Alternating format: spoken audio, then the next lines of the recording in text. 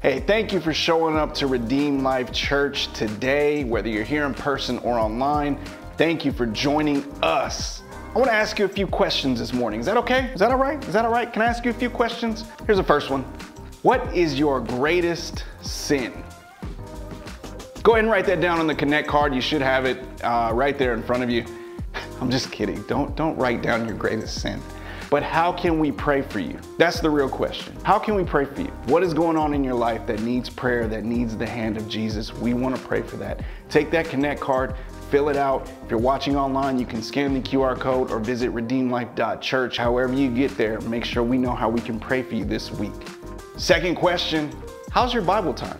How's your daily Bible time? Not sure where to start, not sure what to read? Hey, we've got a regular daily Bible reading plan here at Redeem Life Church that you can follow along with and read the entire Bible in a year. And with that Bible reading plan comes a prayer focus and a verse of the month. And the verse of this month is 1 Peter 4:10. Each of you should use whatever gift you have received to serve others as faithful stewards of God's grace in its various forms. And the prayer focus for this week is deliverance from fear and shame. Come on, somebody.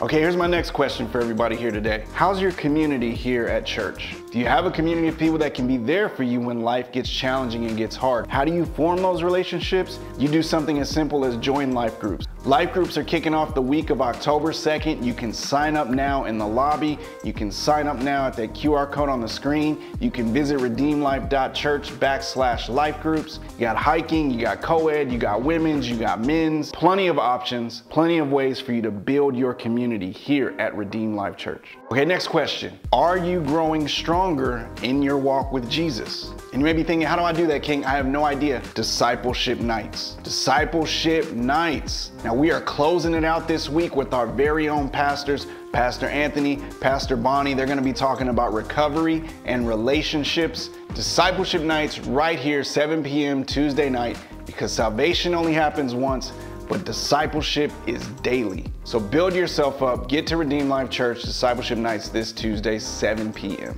All right, last question for everybody in the house, ladies and the fellas. Ladies, have you connected with the women of this church to fortify your community? Do you know who the Soul Sisters are in your corner?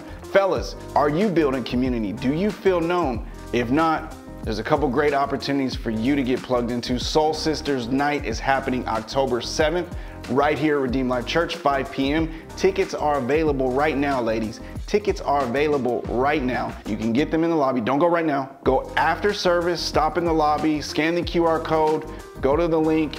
Plenty of ways for you to grab your tickets. They are available now. And fellas, the men's retreat is coming up in November. It's not too early to save. It's not too early to plan. You can get your ticket now. Save your spot, get plugged in, because if you are making this your church home, then you want to go deeper in relationships with the men and women around you to support your walk with Jesus. Get plugged in, not because it's going to make us better, but because it's going to make you better in the end. And we want to support your faith journey. Love you, church. Thank you for being here. Make it a great Sunday. Make it a great week.